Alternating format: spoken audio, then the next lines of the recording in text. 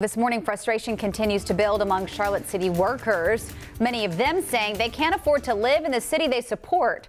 Sanitation workers, bus drivers, and many more showed up to last night's city council meeting demanding leaders provide a living wage. Wake Up Charlotte's Richard Devane joins us now from Uptown. Richard, why are workers demanding raises now? Yeah, good morning to you, Sarah. Good Tuesday morning. The reason they're demanding wages now is because they say they can't afford to live in this city that they service. They also say that they want to make sure that city leaders hear about this as they plan their next budget. When do we want it? Now! A demand Monday night from city workers to the Charlotte City Council. Workers say they can't afford to live in the same city they work to keep going.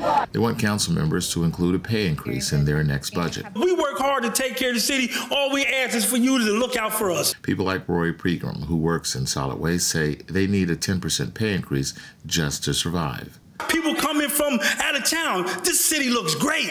I get compliments, but I go home sad because I can't afford to live in Charlotte. Pegram told council members he makes about $1,800 a month, only enough to live in a hotel. Tired of just surviving.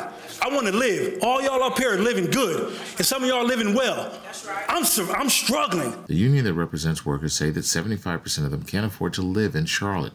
And with inflation and other soaring costs like housing, the time for leaders to act is now. 24 hours. We're running.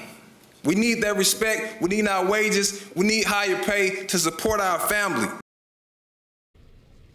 Yeah, now, since this was not an agenda item, council members did not comment on the matter. Of course, that's something we'll be checking with to see what can happen. Of course, that if you ask them, they'll say something to the effect of it costs a lot of money for them to give those raises, but we'll be looking into this matter in the weeks and days ahead.